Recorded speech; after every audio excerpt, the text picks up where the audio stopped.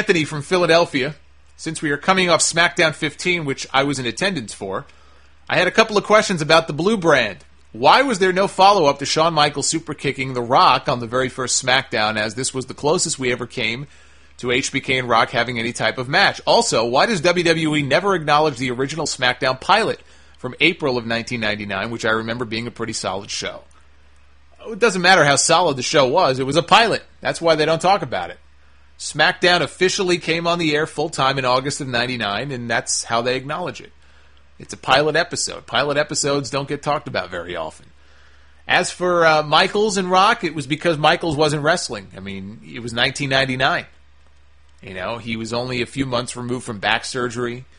Because I think what happened is Michaels wrestled Austin at WrestleMania 14. He went away for several months. I was actually at the Raw show when he made his return in July. He came out and did commentary.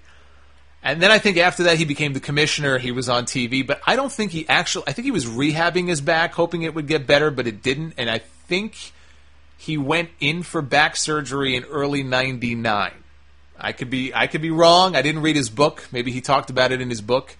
That's my understanding. But the point is, he wasn't that far removed from major back surgery.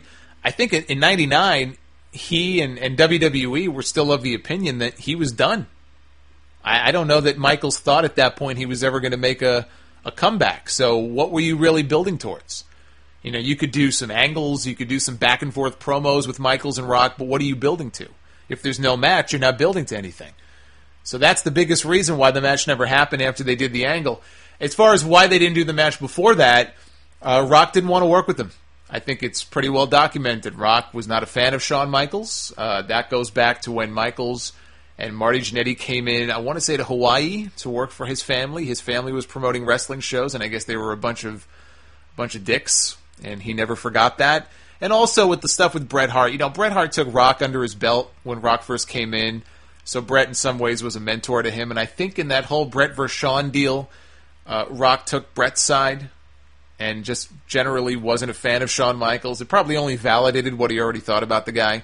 He just didn't want to work with him. I'm sure Shawn would have loved to have worked with him, but Rock didn't want to work with him. And I think now, you know, that's all behind them now. They're fine. You know, there's no animosity there. But that's one of those dream matches we missed out on. I think it would have been really good with both guys in their prime, Rock against Shawn Michaels, and we never got to see it.